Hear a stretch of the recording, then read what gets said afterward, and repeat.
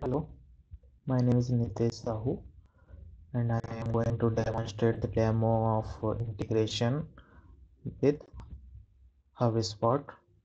So this was my assignment which I have completed.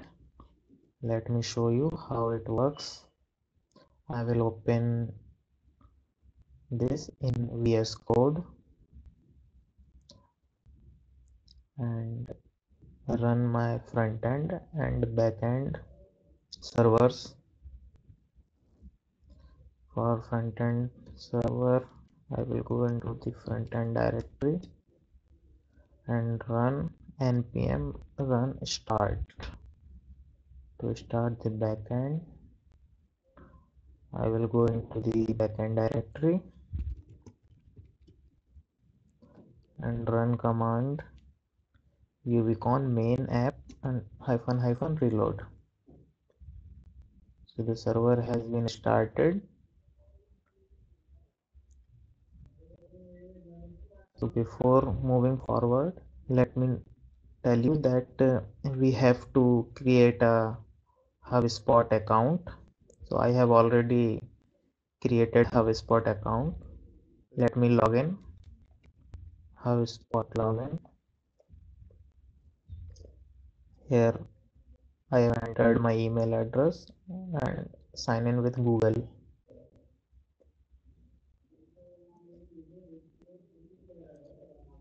So this is here I have created two companies. One is a dev account and second is a normal account. So in dev account, I will get the authentication related part.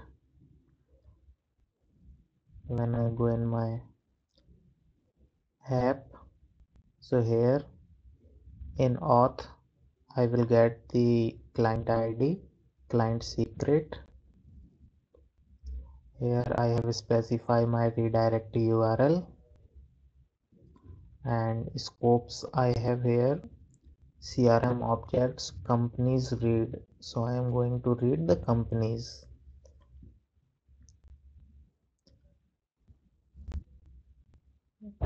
And second account is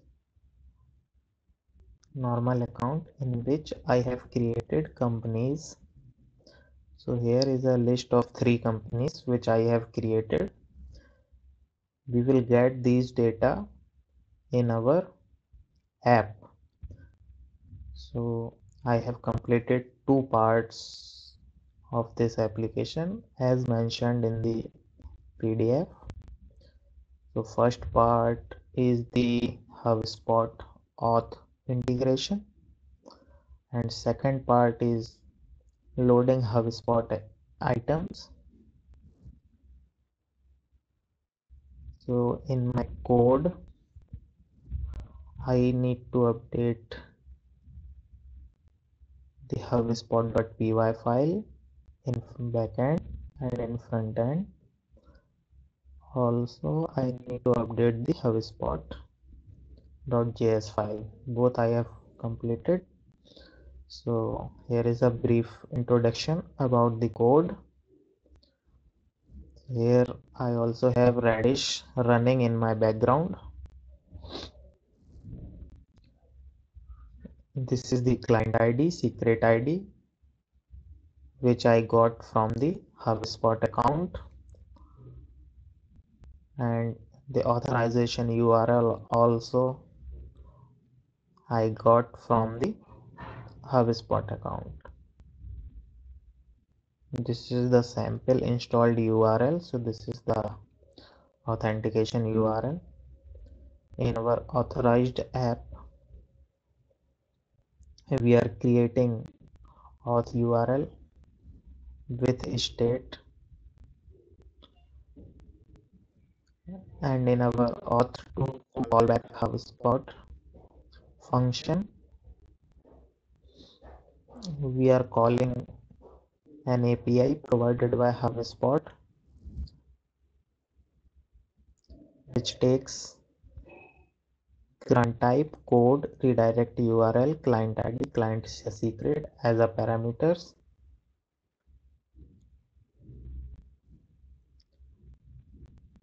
and returns the credentials.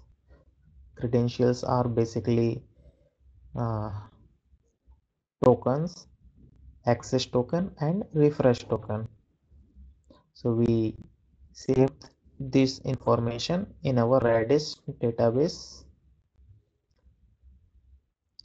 In GitHub credential function, we get the credentials and delete it from our Redis database.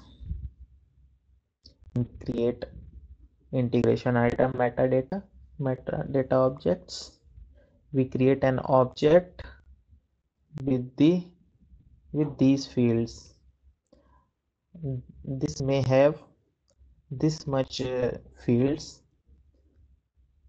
So this is a schema of our item. We can have ID, type, directory, name, domain name. So the domain name is added by me, especially for the HubSpot. So this is the item we will get finally. This is the function to fetch items, in which we call an API, which is this API objects/companies. So with this API we get the company's data.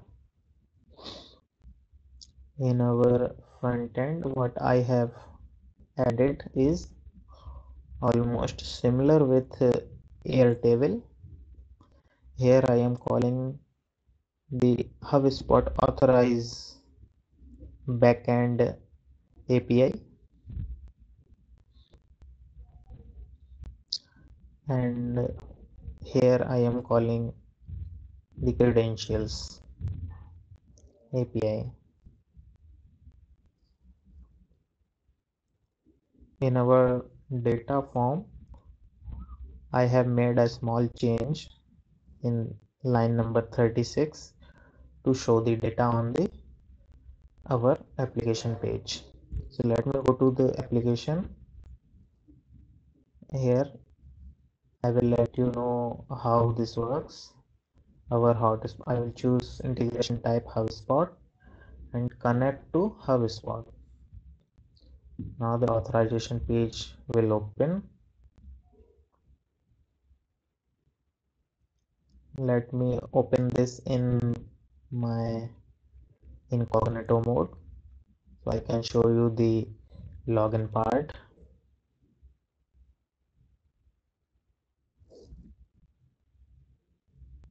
Here I need to sign in. Here I need to enter the email address. Next, and sign in with Google.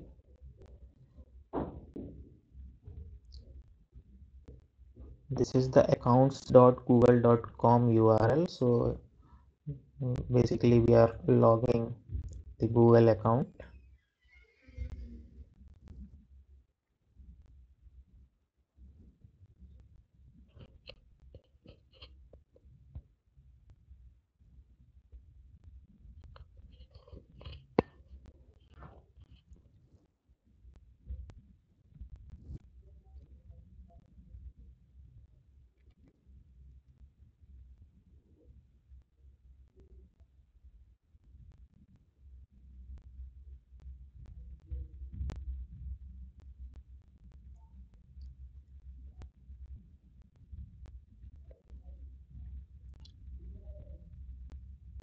So now we have successfully logged in into the app.hubspot.com URL. Here we need to choose our company, which data we want to fetch. So I want to fetch the company name, company data. So company name is basically a name of the company. Here I click on choose account,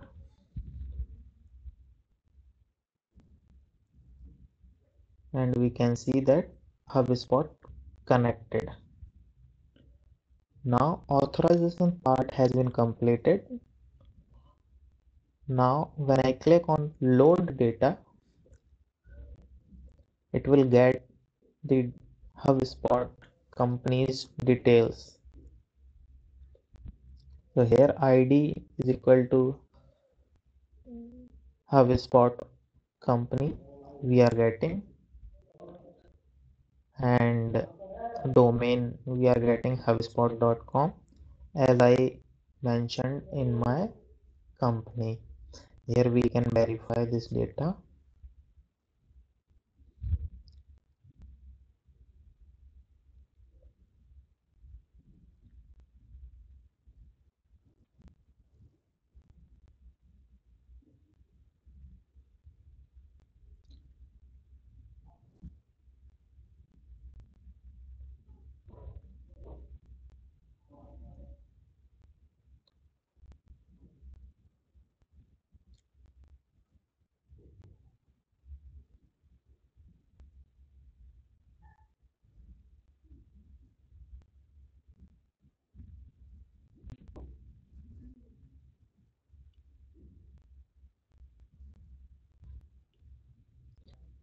So here I will go into my company name too,